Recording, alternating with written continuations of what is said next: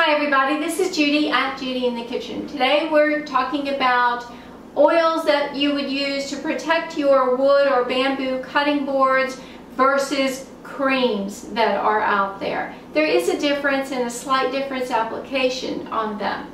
Now regarding the oils, you never want to use a regular vegetable oil on your cutting board, even olive oil or canola, peanut, safflower, sunflower, walnut. All of those oils can go rancid in a relatively short amount of time. So you don't want to use them on your board because they'll go rancid on your board and they're going to make it smell bad, and you can potentially get some of that rancid oil into food that you're cutting on the board. So you don't want to use those. So you would use either a food grade mineral oil, make sure it's food grade, or you can use regular unrefined coconut oil, or you can use fractionated coconut oil on your board.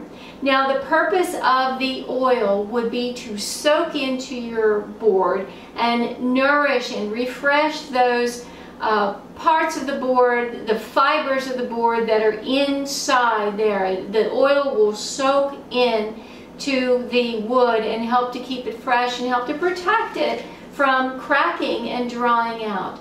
That is something that you can do on a routine basis to help protect your board.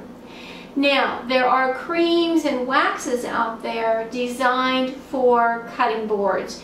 They might be called spoon butter or wood butter or cutting board cream or cutting board wax. These are oils, usually food grade mineral oil, that is mixed with beeswax and maybe another type of wax or two in there.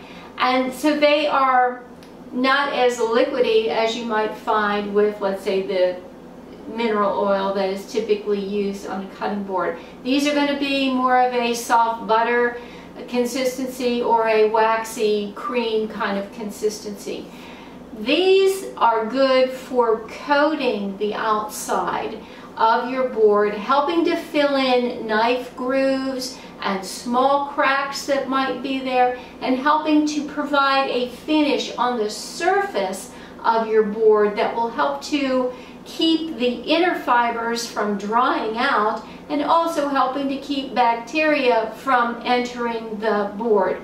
So you can use the oil routinely to nourish the wood fibers and help to keep that wood moist with the oil, but then you can finish it with the wax coating or the creams or the spoon or wood butter, whatever you want to call it, to help protect the surface of that. And that will also help to lock in the oil that's on the inside of the wood board. So used consecutively, used together, it should help to keep your wood or your bamboo board from warping or cracking and help to extend the life of it. Let me know if you have any questions or comments below. This is Judy at Judy in the Kitchen. Bye for now.